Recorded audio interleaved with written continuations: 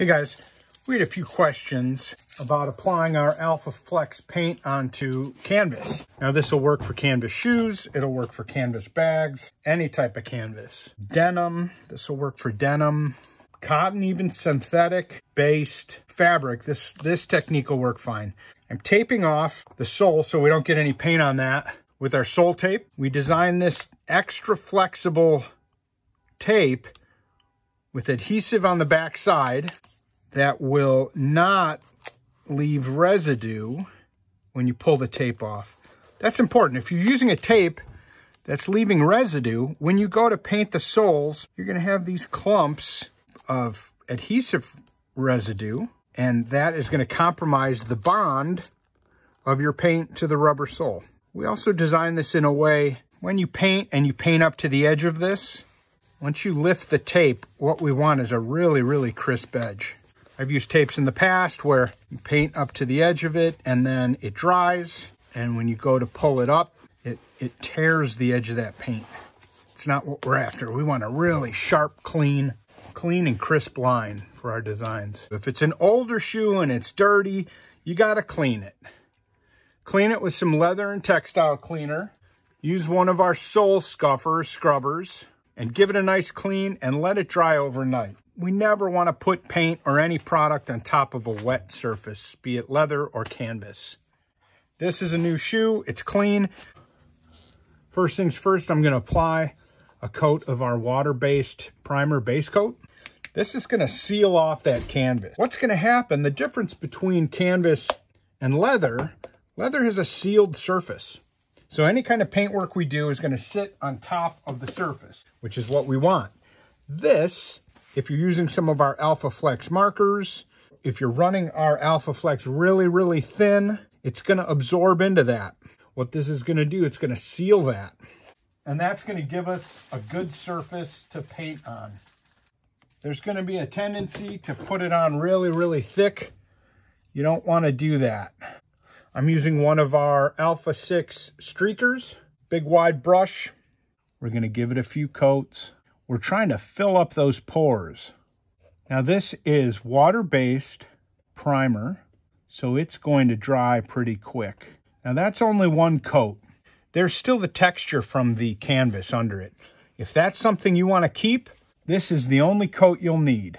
If you want to make it smoother, the more coats you put on, the smoother it's going to be. But again, you don't want to try to do it all in one coat. You want to build this up, dries really quick. What we're trying to do is give ourselves a good foundation. So I'm going to let this dry, maybe for an hour, and then we're going to come back and do another coat. So I applied a little bit more. I'm going to apply another coat. You can see here where it's absorbed into that canvas. But here, where there's a little bit more, it's starting to pull up. It's starting to build up.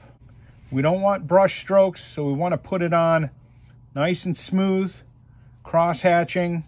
If our foundation is bumpy, weak, glossy, has silicones on it, no matter what we do on top of that, it's not going to stick.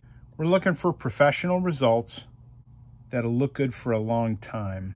This is not hobbyist paint. This is professional stuff. So it takes a little bit of process to get a really, really strong bond. But once you get that bond, you can beat the heck out of your stuff without risking the paint cracking off, flaking. Okay, I've got a few more coats on, but you can see that we have an opaque surface. Some of us like this gritty texture that happens, and what that is it's still a little bumpy from the texture of the canvas. But another thing you can do, this primer is bulletproof. What I like to do when I'm looking for something smooth is I take one of our scuffers. What I'm doing is just sanding off those high spots. Now we've got a good foundation already.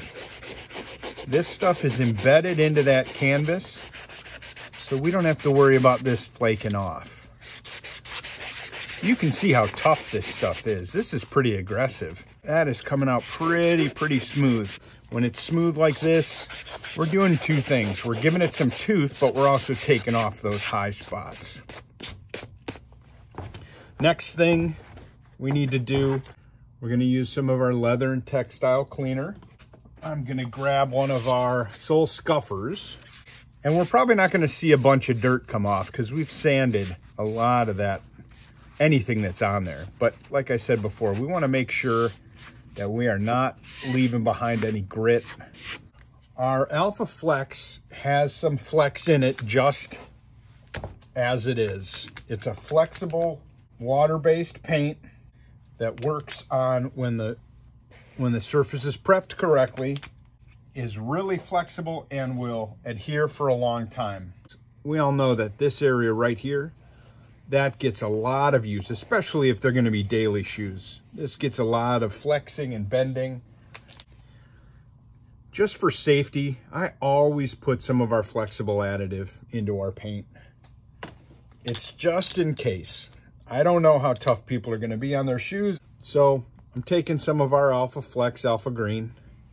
This is straight out of the bottle so far. Then I'm going to take a little bit of our flexible additive. Now you can add up to 50% of flexible additive to our paint without compromising the color, the adhesive properties. I wouldn't recommend putting in that much, not because it'll change anything, but there's no reason. I add about 25%, and I'm not being real careful about measuring. I just make sure that I get some in there. It comes out of the can white, but it will blend with the ALPHAFLEX and it'll dry clear. There's a stainless steel saucer in there that you can shake up. Very, very important. Shake that up, but you can also take the top off and mix the heck out of it with a popsicle stick. Let's just make sure that there's no settled pigment. Just make sure it's mixed. You're taking your time. These are expensive, time-consuming projects. Let's take our time and do it right. Okay, we've got that mixed. Now, I'm not going to get super detailed with this design, if you want to call it. I just want to give you guys an idea of how smooth this can be after it's sanded, scuffed. Using our sole scuffer, that's what we recommend. It's not like sandpaper. Sandpaper, you're going to get a whole bunch of a lot of grit.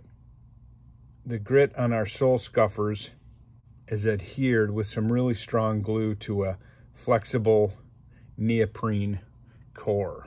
So this isn't reduced.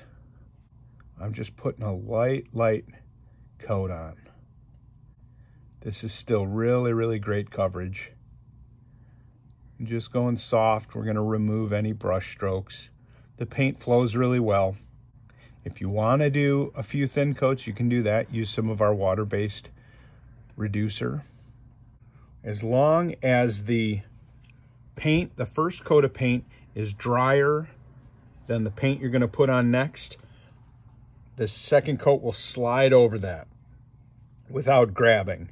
If that first coat is too wet, it's going to stick, and we want it to slide.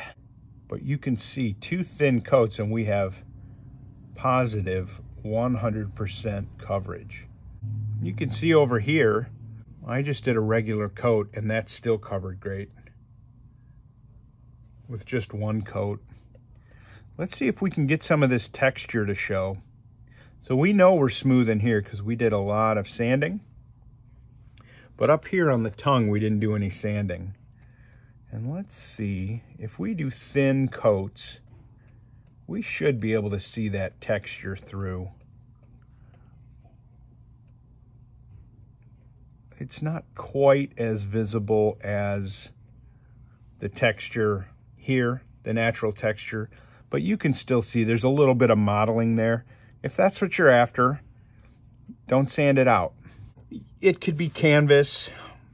I think they call this duck canvas. It's really tough canvas. It could be denim. It doesn't matter if it's a shoe or a bag or a bracelet. What we're really trying to focus on and really trying to attack here is a porous surface. First of all, we want a foundation that bonds to that porous surface. Then that foundation being our primer. Then that foundation needs some scuff to create a little bit of tooth. Then we're going to apply our ALPHAFLEX. Once this dries, we can start going over it with detail with other ALPHAFLEX without sanding it. Then you can go into the detail. It'll be strong because we have a really, really strong foundation. This will last for many, many years of hard abuse, kicking footballs, rugby, wearing them around in the weather here in Detroit.